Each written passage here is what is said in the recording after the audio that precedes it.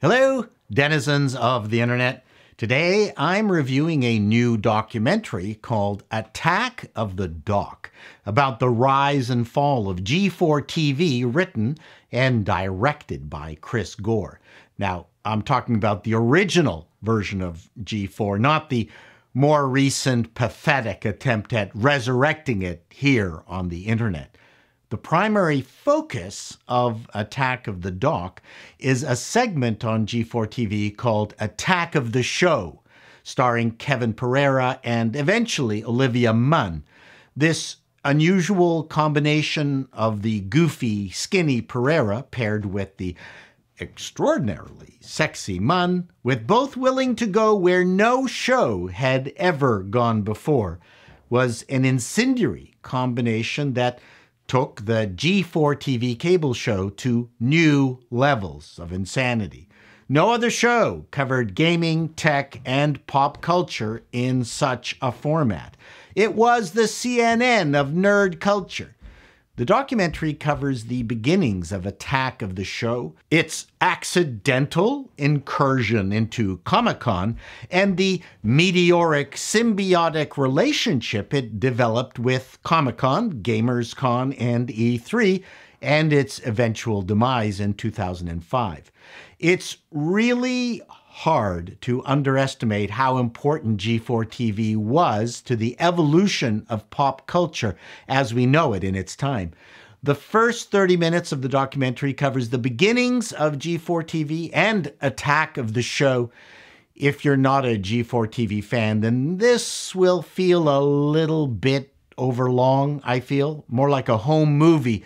But it definitely shows just how insane Attack of the Show was. The stunts they pulled and how well Munn and Pereira played off each other. Be warned, it contains footage of humor and tasteless slapstick that has been outlawed today. But the moment where Chris Gore takes a break from his movie review segments on G4, telling everyone he's off to Comic-Con, with G4's impromptu decision to follow him there to do some casual coverage, all hell breaks loose. Kevin and Olivia have no idea what a huge following they have with Comic-Con attendees, and they are mobbed. In following years, the sets became more elaborate, and as pop culture continued to infiltrate movies and TV shows, the studios sent their representatives and stars to be interviewed.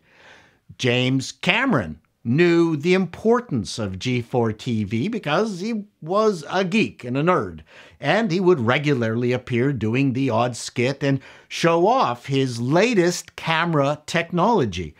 The show also took advantage of the rise of AAA video games, a multi-billion-dollar business in its own right. Game devs became stars. Voiceover actors became popular. Coverage of these trade shows went from a few hours to a 24-hour feed. All of this coincided with the Marvel Universe arriving, DC movies, etc.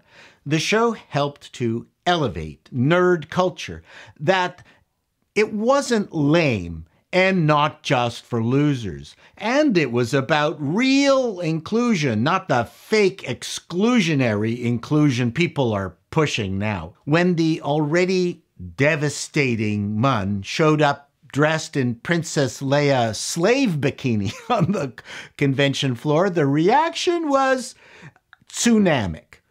All those impressions we have of casts on panels, cheering attendees, the explosion of cosplay, that is burned into our consciousness.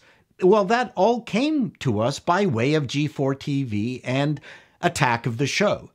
Of course, the studios did their best to step in and exploit things, often with first trailer reveals. But in the end, it was all about what the fans wanted. And certainly, for a while, it was a great relationship. But it couldn't last forever. Key cast members left the show. Comic-Con and others became overtly corporatized, and G4TV ended. It's hard to say if we'd be where we are now with comic book and fantasy movies and TV shows without the trade shows and G4TV's coverage of them, and of course, their regular crazy adventures in between those events. I highly recommend Attack of the Duck. It's a really good, entertaining ride. For anyone who is interested in the rise of pop culture, this is a mandatory viewing. If you lived during the G4TV epoch, it will be a trip down memory lane. Till next time, denizens, be seeing you.